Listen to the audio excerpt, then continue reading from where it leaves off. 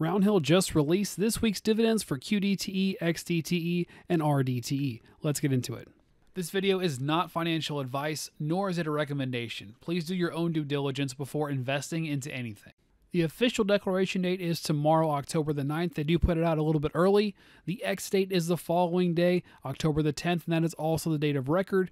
Payment date is October the 11th. Starting with QDTE, they came in at 26.9579 cents. XDTE coming in at 20.2149 cents. And RDTE coming in at 24.9786 cents.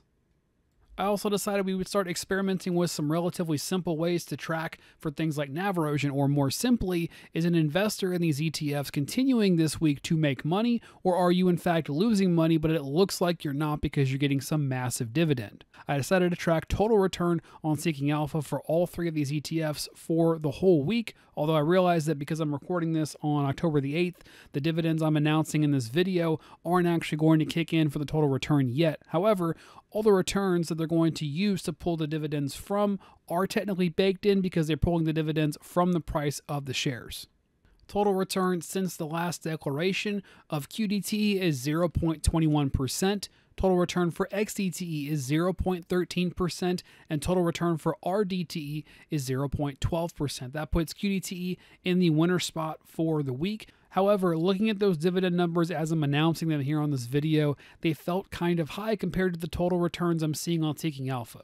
Now again, I realize the Seeking Alpha returns do not account for today's activities necessarily. However, I went and did some math just to see how much percentage they're paying out in dividends this week, and we can compare them gently to the numbers I just gave you for total returns.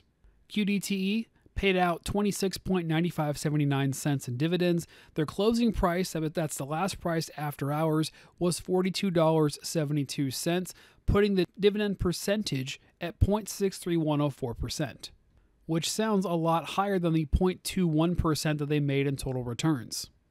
XDTE paid out 20.2149 cents. Their closing price, that's the last price after hours, was $52.69.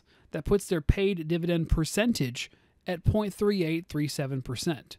And lastly, RDTE, they paid out again 24.9786 cents. Their closing price after hours was $44.15. That puts their paid dividend percentage at 0.5658%. Now, I'll admit I have not been following every single trade, so if someone out there has been following all the trades and I'm wrong and my math is wrong, please let me know. I'll take it back in the comment section below. If you like this video, you might also enjoy this one here on the screen. Subscribe to join the Cash Flow Club and hit the bell for notifications so you don't miss a single video.